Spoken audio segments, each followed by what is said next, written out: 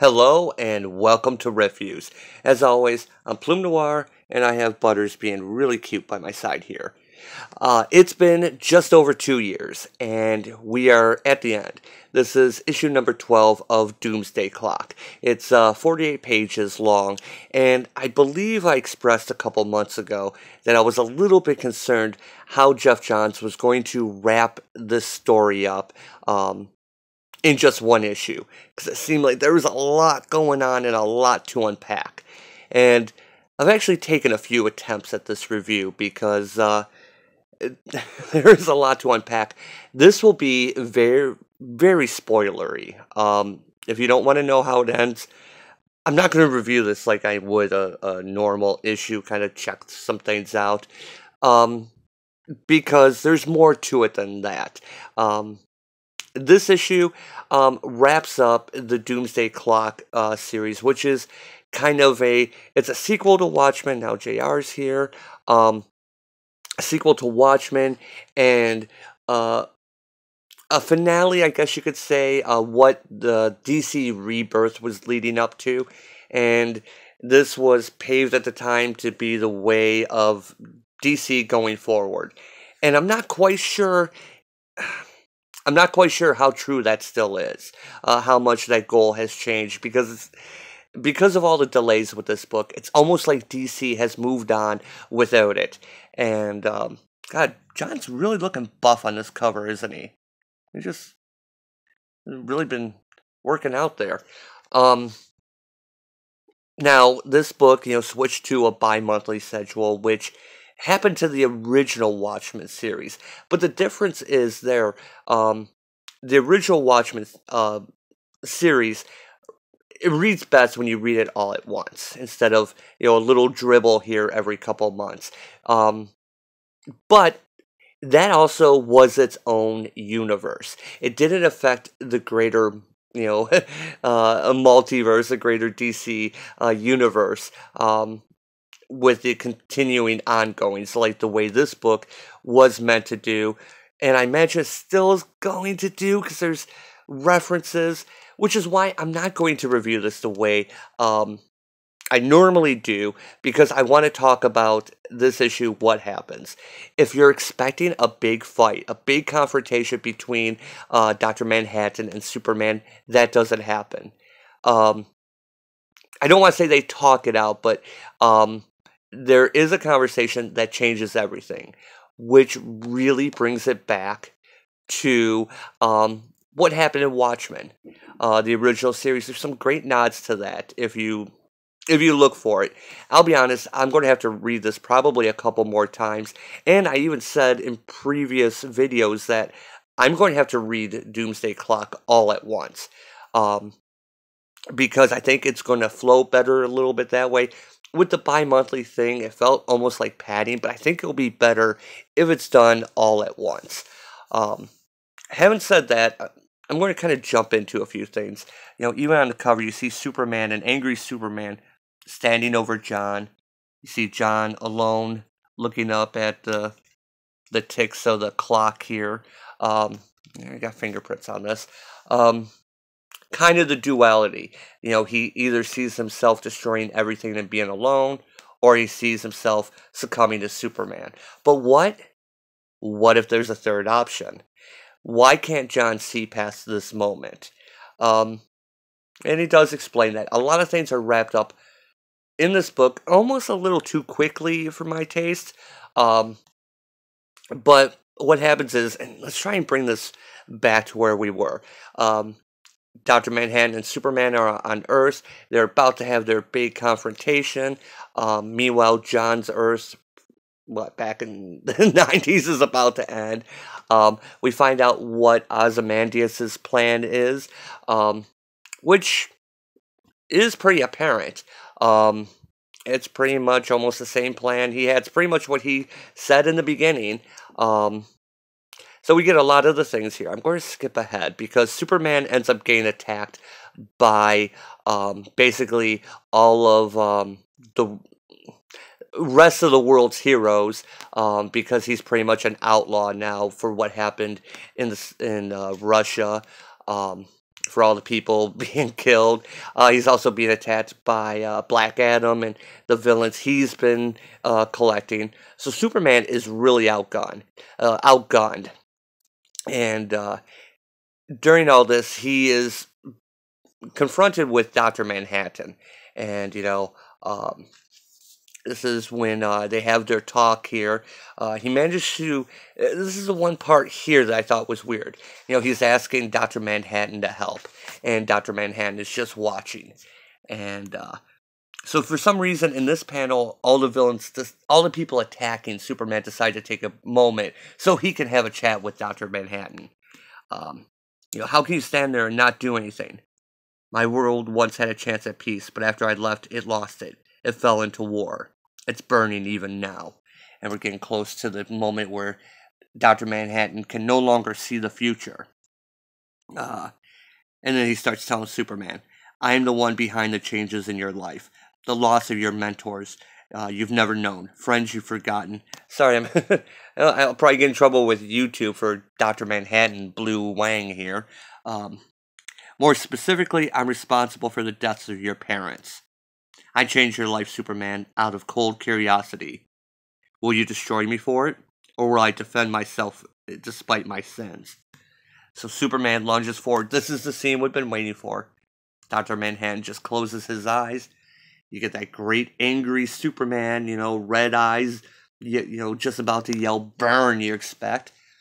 And he punches past him to attack, what's the other Firestorm's name? I can never remember him. The bad Firestorm. And Dr. Manhattan asks, why would you defend me? And Superman says, I don't know what to think about all this, but I do know right now you have a choice to make. You talk about me destroying you or you destroying me because all you see beyond this is nothing. But maybe there's a third choice, which goes with Rorschach too, who's abandoned the mask, after he finds out, he's found out that, Rorschach got to his dad, and, but Batman and Alfred convince him to put the mask on, to become Rorschach, but to make Rorschach his own. Don't be the psycho that Kovacs was, be his own Rorschach. So in this, they have their chat here. Who is she? You're creating these photographs with every step you take. I assume they're important to you. Yeah, it's that famous picture. As you know, Lex has been collecting these pictures. She was. Maybe the darkness you see. Maybe it takes everything you have to save your world. Now you see that's the key point. Rorschach Long puts on his mask. And when the villains are all coming back, and that's the thing, is we get to see some great people, like, Lady Flash is there, and Dr. Manhattan realizes, I understand now. Everything ends. And then we see, basically, Superman being the last light in the world before it disintegrates. Oh, it's kind of stuck there. We get 2 pages, a splash page of blackness, 9 panels of black. And then it reignites. And we see it's Superman's rocket coming to Earth. And here's where Jeff Johns channels Grant Morrison that I really like.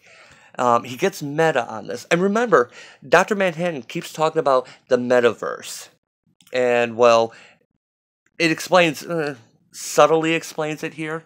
The metaverse forms around its one and only sun. And we see the rocket landing various places, various timelines. And you see Superman being found by the Kents. Dr. Manhattan, had moved the Green Lantern out of Alan Scott's reach. So when the train crash happened, he was killed. But now he moves it back. So in 1940, I moved the Lantern back. So this reestablishes that Alan Scott will become the Green Lantern. And because Dr.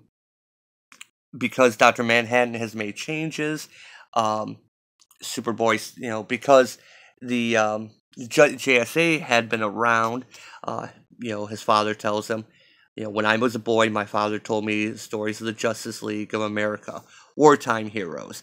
So this inspires Clark to become Superman. So when the truck is about to hit the tree, Superboy is there to save him, to save his parents. And they realize, is that our son? Because the Justice Society exists again, so does Superboy. And because Superboy exists, the Legion comes back. So it's kind of nice to see that linchpin. We're starting to see that post-crisis, which I'll be honest, I prefer. I don't mind having the JSA on Earth too, but I do really like the JSA leading up to the Justice League, all on one Earth. I like I like the Justice League, and even when they're later on there, you got some of the older heroes with some of the young heroes teaching the next batch of heroes. Like what it was just before Flashpoint. I really like that. So we get to see that Adrian starts figuring out what's going on, and he finally gets his Thunderbolt back, and yeah, the ring. Adrian realizes something's going on. The past and the future, I said backwards, are free. So while Superman is being attacked, he's just getting whomped on. And then he gets this, sorry we're late, son. Well, now this is the thing about comics. There are some things that just kind of gives you that, yeah! And this is one of those moments where you have the JSA and the Legion all coming to Superman's side. And although, some people like Stargirl had already been back, we get the class, look, we have Jade back. We have Power Girl back. I know she's going to Earth 2, the new 52 version of Earth 2, and they kind of ruined her character anyway. I love Power Girl, I admit it. We have the new Thunderbolt. It's just great to see. You look around, it's just so awesome. It's just like, oh yeah, this was worth it. And Dr. Manhattan starts explaining some of this stuff here. So, now that we have Superman, back in 1938 making his first appearance, Superman's timeline shifts. Oh, there's one thing I want to point out. Jeff Johns is still doing that Flash Rebirth thing from that limited series where Barry Allen created the Speed Force. And he is the center of it, and it goes forward and backwards through time to affect other speedsters. I hate that theory. I kind of like the whole thing that the Speed Force has always been around, and it's only been, why am I blank? Max Mercury, who, told Wally about it. Barry never knew about it until after he came back to life. But yeah, decades later, a police scientist is struck by lightning, and the birth of the Speed Force rattles the metaverse. Not a fan of that, I'll be honest, but I'm not going to dock it because that's Jeff Johns' personal thing. But here we get the interesting stuff. Earth 2 is born. So Earth 2, the JSA version with Batman and Robin and Superman, is still around. It's its own Earth. After the first and greatest crisis, the Earth divides again. Now, after Convergence a couple years ago, Crisis was undone and never happened. So I guess now it has happened again. So that's back on the table. And here we have Earth 1 becomes Earth 1985, a world unexplored even today. So we have the Earth 1 just before Crisis on Infinite Earths.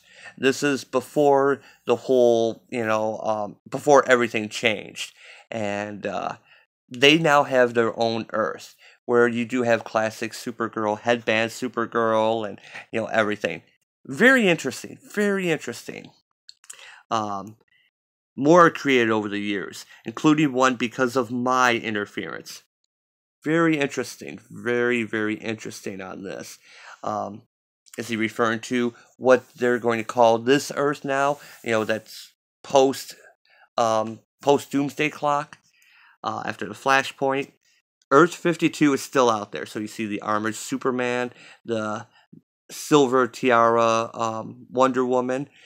is still out there. It's its own separate universe now. So people who came in, when did that start? 2011, who came into DC Comics because of the New 52.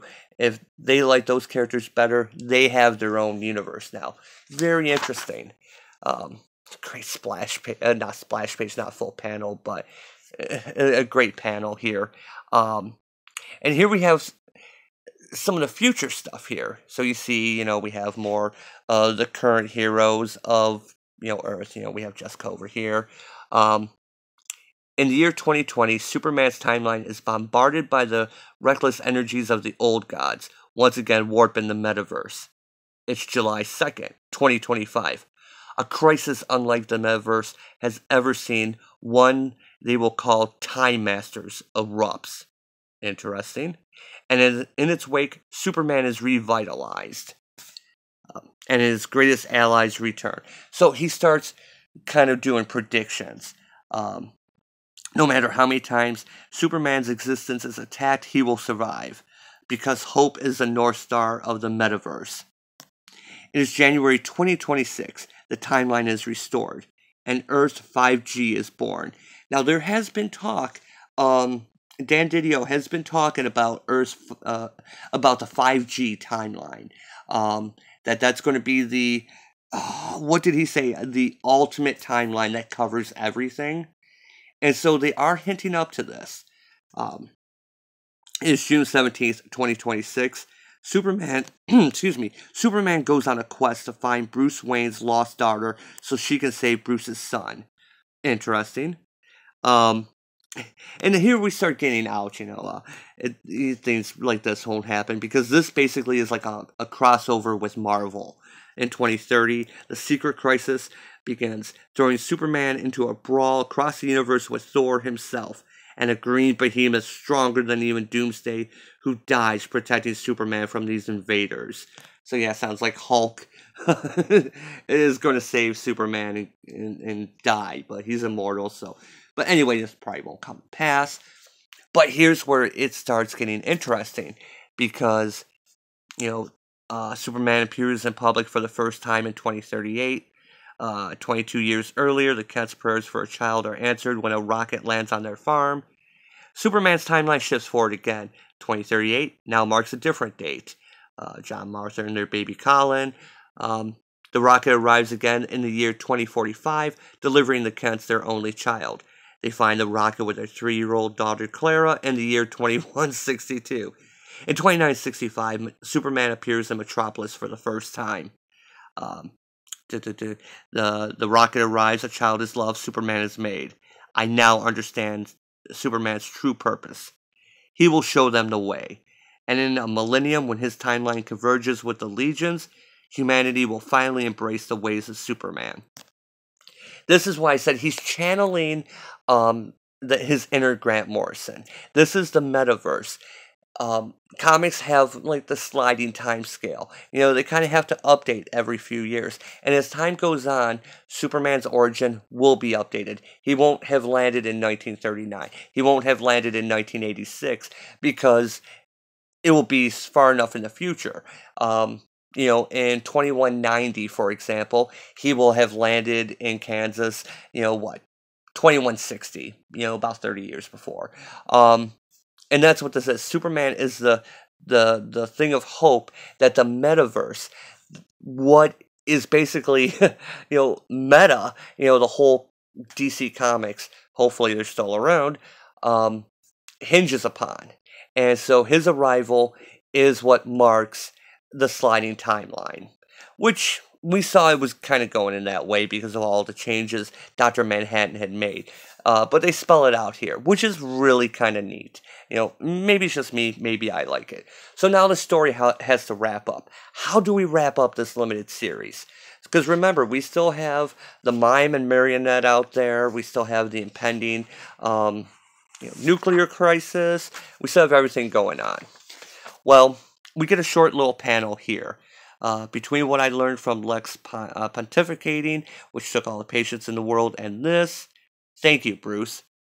Because Bruce went to Ozymandias' owl ship, which he took from Night Owl, to get the information to clear Superman's name.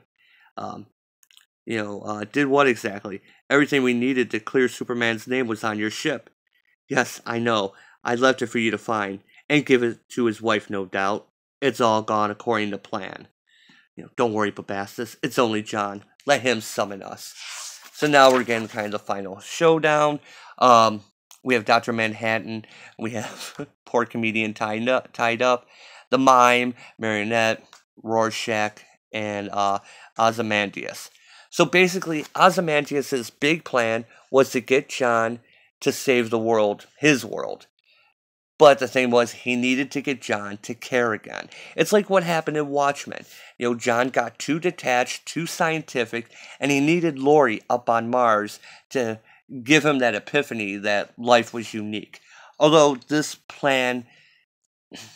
all hinges on the fact that John had forgotten what he learned in Watchmen. And he became cold and detached again. Basically just kind of meddling with the DC universe out of a cold scientific curiosity. Which, if I had a strike to count against it, that's the pivotal plot that it all hangs upon, is that he forgot what Laurie taught him. But Superman has given him hope again. He sees how important that is. And how Superman will always be around. He will always be created by the metaverse to keep the metaverse going. And so now he's going to go back and fix things. But before he does, the comedian shoots Ozymandias, which is kind of weird that that the comedian was even brought into this at all. It almost seems like his only point was to shoot him. So because of this, Lex Luthor shoots the comedian with a what do you call it? A vibrational frequency gun.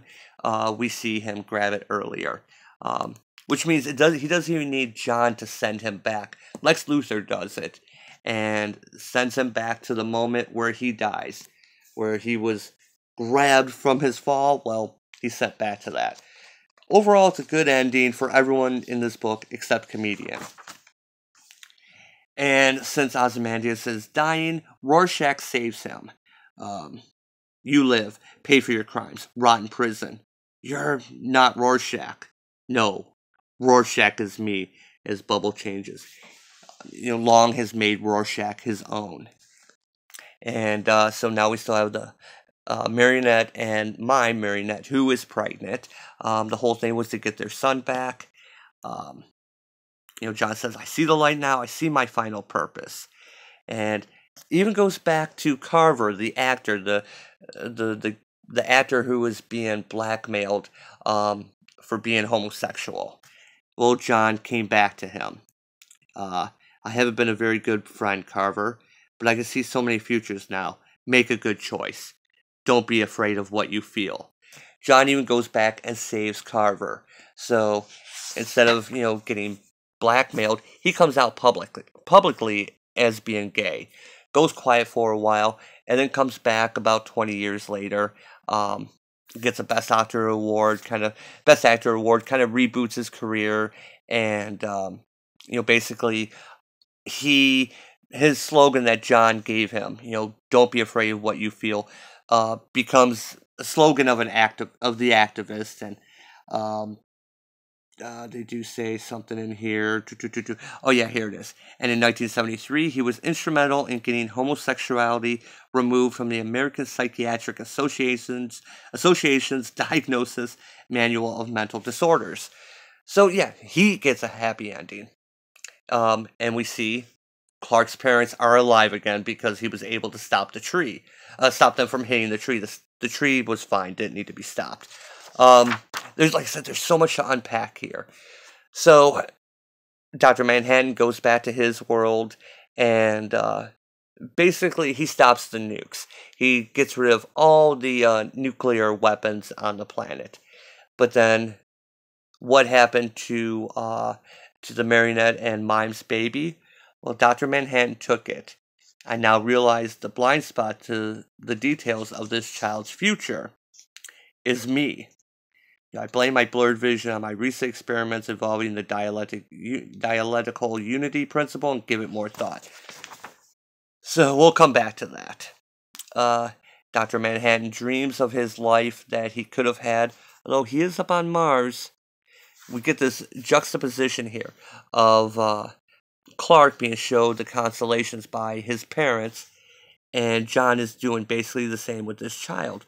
Look, John, a falling star. Shall we make a wish? I believe in wishes again. Destiny is not without a guiding hand. And John realizes he can't be the hero to his world the way Superman can, because he didn't have the guidance of the Kents that Clark got, that created basically the Superman. I am a little excited by this. I do like where this goes, and with the last of his power. As a final thought, as I give the last of my power to this world and this child, so that this planet has a protector who will receive love and return it. So basically, he gives away all his power and ceases to exist. Maybe a good ending for closest thing to a happy ending that Dr. Manhattan can get. But it leaves it open enough that he can be brought back. Remember, this is a guy who, has reconstituted himself many times. So even he says he gives all his power back, gives his power away, he could still come back. So he saves the world, gives his life, but by giving his power to someone else and puts them in a loving home. So we see Dan and Lori in their disguises. They've retired, and their daughter answers the door.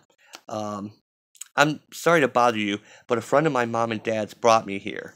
He said they'll know what to do. And my name's Sally. What's yours? We get the final splash page here, and it's the marionette and the mime's child. John calls me Clark. Notice he's got Dr. Manhattan. He has Dr. Manhattan's powers. That's what he's done with it. He has given this world Superman. This world now has hope again.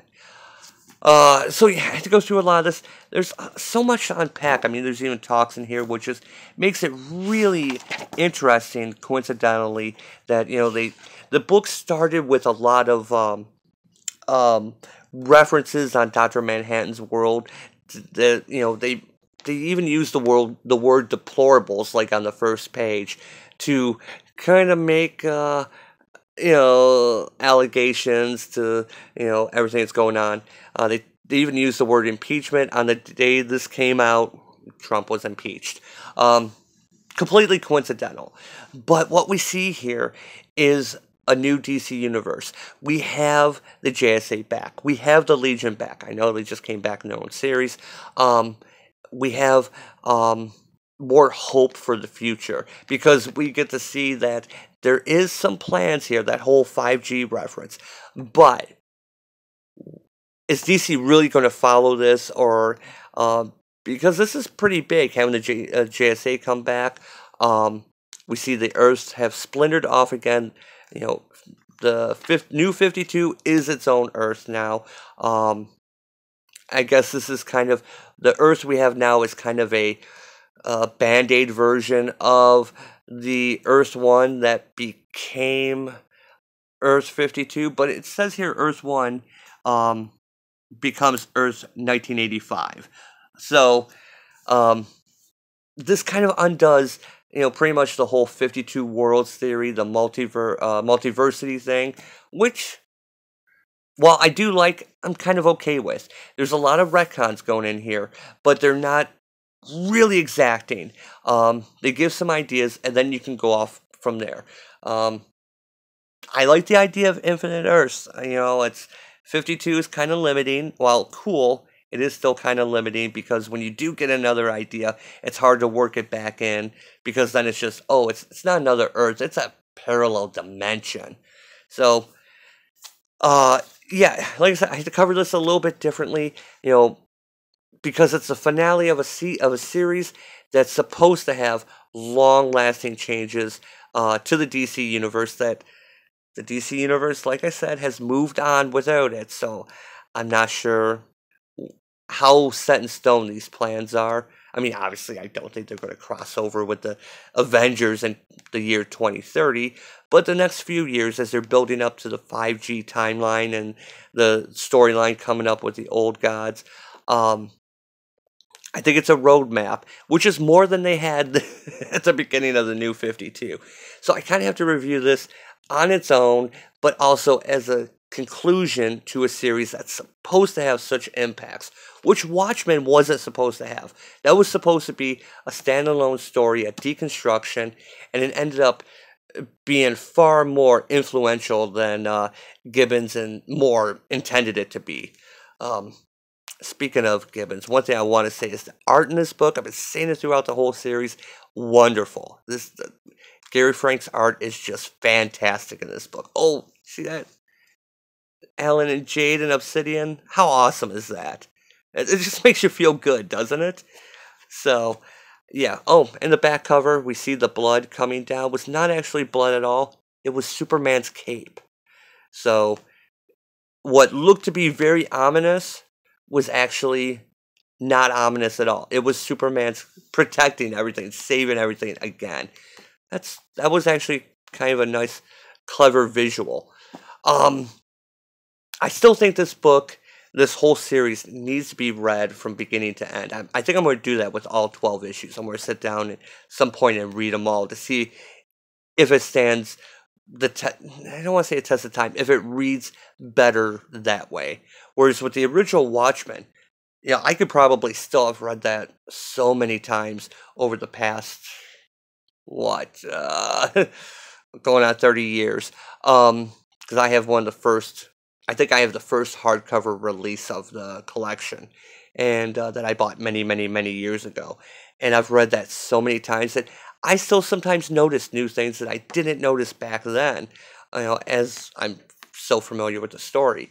I don't know if this series on a whole, if I start again and go, oh, wait, look at that. Okay, I see the theme. I see what he's doing here. I see the symbolism that they set up. I don't know if it's going to do that. Time will tell. But as far as, affecting the DC Universe, this is way more important than Watchmen, which affected comics overall, all comics, all the universes, the metaverse, if you will. See? So yeah, you can hear the excitement. I enjoyed this issue. I didn't think he was going to be able to pull off what he did in 48 pages. Yeah, some of it seemed a little brief, some of it was rushed, but it wasn't too bad. When you have a literal, Deus Ex Machina, I guess that's why why Johns decided to have him basically kill himself and give his power away. Because he's just too powerful on the table the way he is. It's too tempting to have him always come in and save the world's problems. Although I kind of like the idea of him out there still exploring universes. He could have been the new Hyper Time, where any little thing happens, it was Dr. Manhattan fiddling with things. It's better than a Superboy Prime Punch, let's be honest. But like I said, I don't think he's gone for good because, like Dr. Manhattan himself says, nothing ever ends. He contradicts himself in this, but we know how comics are. Anyway, what would I grade this? On the whole, on just this issue, I'm going 12 o'clock. I'm going scratch 12 o'clock. This book is good. I really enjoyed it. It gives some good fan service moments. It gives, like I said, that 2-page spread where you see the JSA next to the Legion fighting along to help Superman. That's why we read. That's why we read this stuff, right? And it's also nice that they kind of kept with the original Watchmen. It's not a big showdown between the two of them. They basically talk it out, and he has his epiphany. Sometimes it's not about just mashing fists against faces. And I like that. It's a small detail. Maybe I'm alone in that, but I've been going on for almost 35 minutes here. I could go on longer. and this is me not even touching everything in this book. There's a lot going on, and I just wanted to get to the big important points and show you how the series ends. So yeah, 12 o'clock, full 12 o'clock, love this book, and I definitely recommend this. Now, it also helps if you really know your DC history. You may see some stuff that if you're not really well versed in the DC universe, you may not understand the significance of it. But if you've been following this series, and a few times it was kind of a little rocky there for a while, kind of felt like it was just muddling through, and then 2 months later, it's like, oh wait, what was? Oh yeah, the last issue was the mime's origin. Um, this brings it totally worth it. Makes the other issues worth it. So, yep, 12 o'clock, and I stand by that. So, as always, thanks for watching. My voice is starting to go, so I will catch you next time.